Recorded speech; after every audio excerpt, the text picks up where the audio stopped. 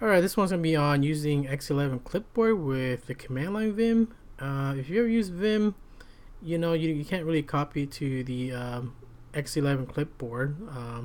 And some people, they install the gvim just because it's pre-compiled with that, and that would make sense.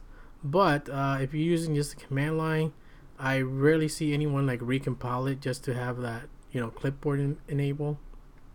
So if you're one of those person like me, you can use this. I've been using this for like 4 or 5 years, and I'm surprised. Like, I thought this was common knowledge, but apparently not. I've seen a couple of YouTube videos, and they're telling you to do different stuff. But really, you don't have to do that. You just use xclip. It's a pretty popular command line tool to do X11 clipboard, right? And then you just bind it to a hotkey of your choice. I use leader XYY for yanking, and leader XPP for pasting, whatever's in the clipboard. So that's pretty simple here. I'll show you here. So if I copy, well, you have to do this in visual mode, so you can't just do like YY or whatever. So you do visual mode here, and I just hit leader XYY, and then we copy 15 lines there, right?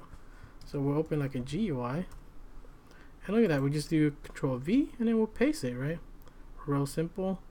And if it's a let's say you copy something from a GUI program or whatever, same thing. If you want to paste it into VIM, you don't have to do like set paste or anything like that.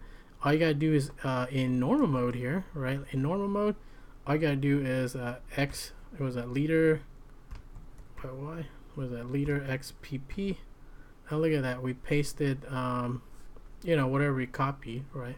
Real simple. So that's pretty much it. Just leader XYY, leader XPP. Well, that's the way I have it, but if you want to look at their page, they did it more simpler. They just did F6 and F7. So there you go. That's just straight from their page here. It's been here for a while, and if you never heard of it before, that's the way I've been using it for a while. Just using these two bindings, right? And like I said, you have to use visual mode for copying, but it's not that it was still kind of efficient, not really, but it's not horrible, right? Anyways, that's how you copy and paste to the X11 clipboard using your command line VIM, right? If you need to. Anyways, that'll be it for this one.